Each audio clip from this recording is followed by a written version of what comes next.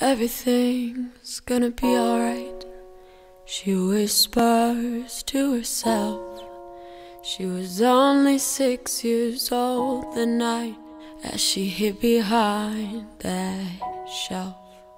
'Cause Daddy had a little too much to drink, and Mama didn't want her to feel the pain she felt, but she still felt the pain. Well, 10 years they came and went, and Dad was gone. So she looked for love in other men and tried to act strong. Oh, broken hearts and scars in only places she could see. 'Cause she just wanted to feel something. And as she sat there on her bed, thinking about what those girls said, tears streamed from her eyes, she cried, "If there's a God out there, please hear my prayer. I'm lost and I'm scared, and I got nowhere else to go. I've come a long, long way, but I'm not sure I can make it much farther.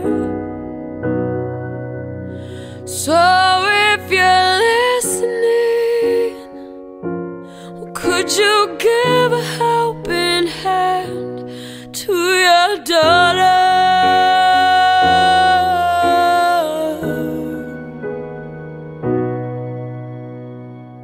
Well, her path started to change. She reached out and grabbed God's grace, and finally she saw light. Until the night where she decided one drink was alright, and one thing led to another. Well, next thing you know, 9 months go by, she's a mother. And as she laid there in the bed, stroking that small angel's head, tears streamed from her eyes, she cried, "If there's a God out there, please hear my prayer.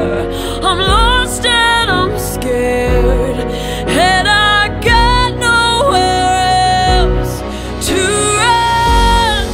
I've come a long, long way, but I'm not sure I can be the best mother. So if you're listening, well, could you give a helping hand to your daughter?"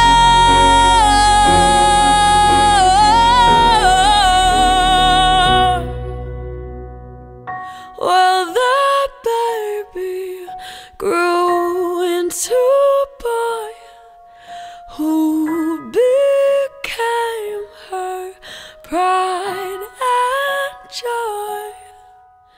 He loved her like no man could, and her heart felt peace, 'cause she finally understood God's love.